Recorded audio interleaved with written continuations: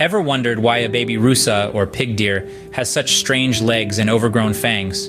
It's not a fashion statement, but a tool for dominance, a testament to the wild world of animal adaptations and challenges. Consider the noble deer, a creature of elegance and grace. But beneath the beauty of those majestic antlers lies a dark reality. These appendages, while vital for asserting dominance and attracting mates, also pose potential dangers. They can become entangled in brush or worse with each other during fights, leading to fatal outcomes. Now picture a sheep. That magnificent crown of horns isn't just for show. For males, those horns can become a cumbersome load, requiring regular trimming to prevent them from becoming a hindrance or even a hazard. Imagine a turtle flipped onto its back.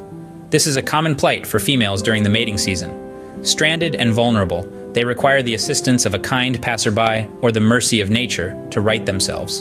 And then there is Stella, a pony horse with overgrown hooves.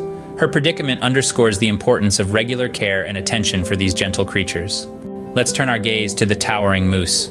After a strenuous mating season, they shed their antlers, a natural and necessary process for their well-being. Have you ever seen ants forming spirals? It's a fascinating sight, born out of lost pheromone trails.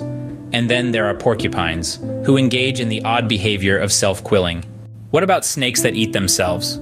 It's a chilling example of self-cannibalism, typically triggered by neurological disorders.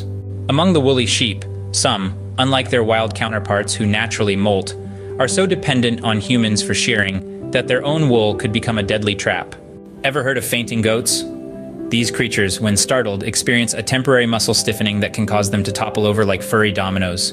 The goblin shark, a creature of the deep sea, relies on a swift jaw extension for catching prey, compensating for its poor swimming skills. And the Komondor dog, with its distinct corded coat, requires meticulous grooming to prevent matting and skin problems.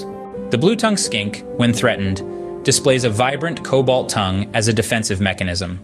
The thorny devil lizard, perfectly adapted to arid regions, uses its conical spines for camouflage and moisture collection. And the golden-tailed gecko has a unique defense of shooting a foul-smelling fluid from its tail. The gastric brooding frog, in a bizarre twist of nature, swallows its fertilized eggs and gives birth through its mouth. And there are organisms adapted to a subterranean life, living in complete darkness. The Indian gharial, critically endangered, has adapted to fast-flowing waters with its elongated snout, perfect for catching fish. In this exploration, we've seen a snapshot of the diverse animals that populate our world, each with their unique features and challenges. From a deer shedding its antlers to a snake eating itself, these peculiarities serve as a reminder of the intricate balance of nature and the survival hurdles each species faces. So the next time you spot a creature in the wild, remember, there's always more than meets the eye.